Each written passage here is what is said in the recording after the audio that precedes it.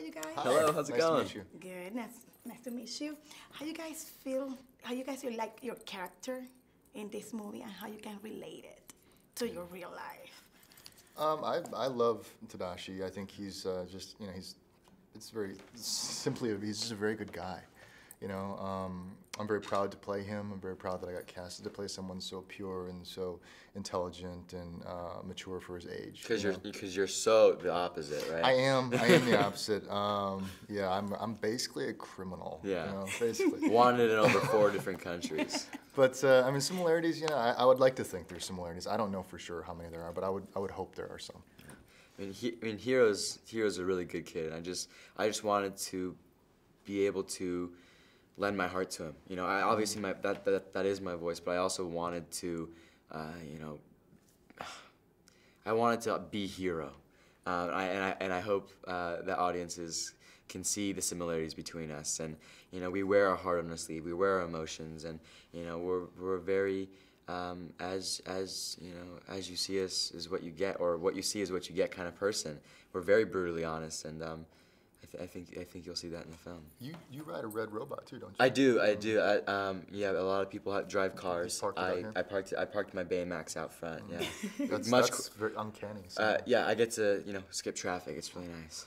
This movie have a lot of kind of messages, and not only one. One is to deal with loss, how you can cope with it, and having not only your family, because in this case there was no family, only the aunt.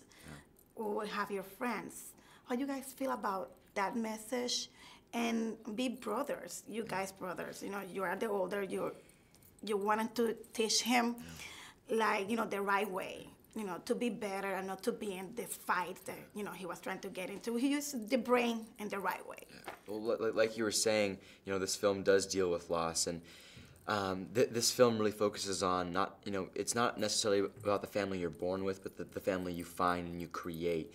And Tadashi was Hiro's blood, but Tadashi's friends become Hiro's new family just because of how much they love him, and they form that new family. And I think that's just an important message in the film. But.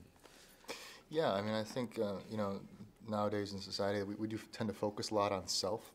Like I can do it, I can become this, you can become the next star, this and that takes away from sort of, relying on friends and having a big group of friends. I think it's very important. And a brother, exactly. And sometimes you need other people to do things. You can't do it. No man's an island, no woman's an island. You can't do everything by yourself. And this movie kind of preaches to that.